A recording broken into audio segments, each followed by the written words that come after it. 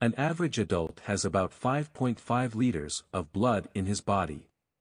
Our blood transports oxygen, nutrients, hormones and many other important components. All this blood flows from our heart to the whole body and then comes back to the heart. This flow of blood in our body takes place under a system which we call circulatory system.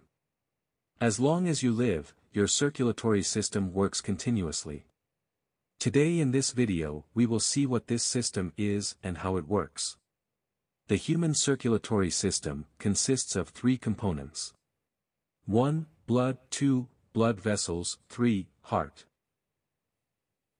Our blood contains about 55% plasma and the remaining 45% blood cells such as red blood cells, white blood cells and platelets.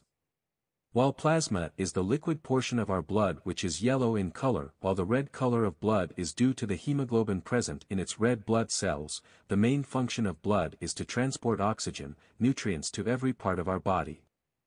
Most of the body's cells cannot take oxygen from the environment, so our blood is responsible for delivering oxygen to every part of the body. Our blood vessels work to supply this blood throughout the body. The blood vessels that carry blood from the heart to the body are called arteries, while those blood vessels that carry blood from the whole body back to the heart they are called veins. Our arteries are further divided into branches called arterioles and these further divide to form capillaries. The wall of capillaries is as thick as a cell and this is the point from where gaseous exchange takes place between blood and tissues means cells takes oxygen from the blood and adds carbon dioxide to the blood. The capillaries are so small that our red blood cells have to pass through them in rows, and as they pass, these cells bend and form a bullet shape. Our heart is a muscular organ that pumps blood into the blood vessels by repeated contractions and relaxations. Like birds and other mammals, the human heart is made up of chambers. The upper chambers of heart that have thin walls are called atria, while the thick-walled chambers at the bottom are called ventricles. Left ventricle of our heart is largest and strong chamber. Our heart pumps deoxygenated blood to our lungs. The blood vessels that carry blood away from the heart are called arteries, and blood travels through pulmonary artery to the lungs. Our lungs adds oxygen from the air to the blood, this blood is called oxygenated blood. This oxygenated blood is sent back to the heart.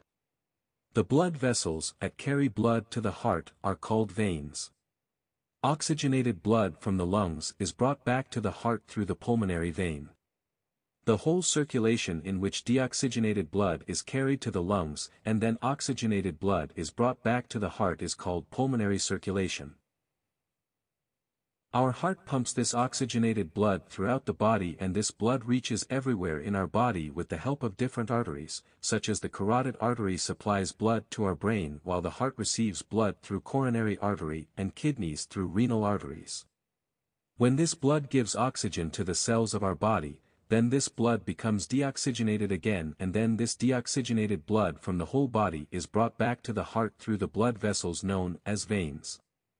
Pulmonary veins from the lungs carry oxygenated blood to the left atrium of the heart. In addition, two larger veins, the superior vena cava and the inferior vena cava receive deoxygenated blood from the whole body and put it in the right atrium of the heart. This circulation in which oxygenated blood from the heart circulates throughout our body and then deoxygenated blood is brought back to the heart is called systemic circulation.